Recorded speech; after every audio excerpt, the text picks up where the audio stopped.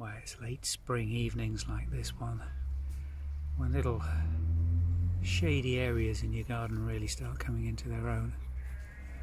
This is down in an area we call the Dell, which is an area of what was quite dappled shade for a number of years, with some very large and old established silver birch trees, last of which you can just see to the right of the screen there.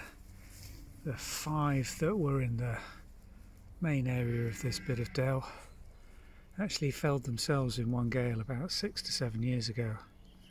Just got the last stamp of one of them, which went right over at 90 degrees, pulling most of the earth up around it, but it's now settled right back in and is sitting almost completely concealed in this dense canopy of cow parsley that's just lifting this light in this little area. You can see the tree in the foreground hasn't yet broken leaf. That's a mulberry, white mulberry, very late to come out. Behind it we've got the magnolia, yellow magnolia. Let's go and have a little look at that. There we are. This tree is growing really nicely.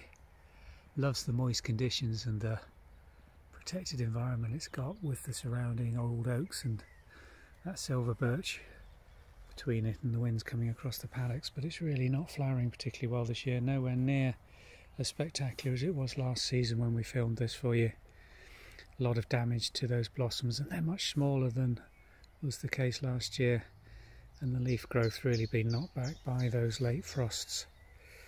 On the floor we've got the wildflowers starting to come out. There's that cow parsley in abundance, some campion just starting, bluebells scattered across the floor of this, the primroses have just finished, and a little area at the base of, just in front of the pond, of the wild garlic. These wild garlic plants grow really well here, not to everybody's taste. The smell of them can get a little strong. It's very garlicky around here, certainly overpowering anything we're getting from the bluebells that are in there with them, but it's a lovely light flowering that they give at this time in May. Really nice. And they're offsetting the pond, which with the water we've been having in Norfolk this year is absolutely chock-a-block full. We've got a little azalea just struggling under here. Far too shady for it really now. It'd be far better if I was able to prune some of these overlying trees back for it.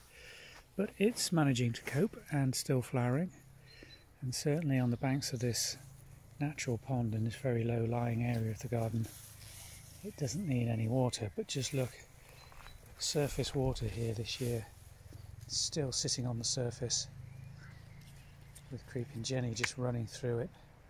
Very marshy this year. It's one of the wettest we've had here, and certainly not normal what we'd expect here in May.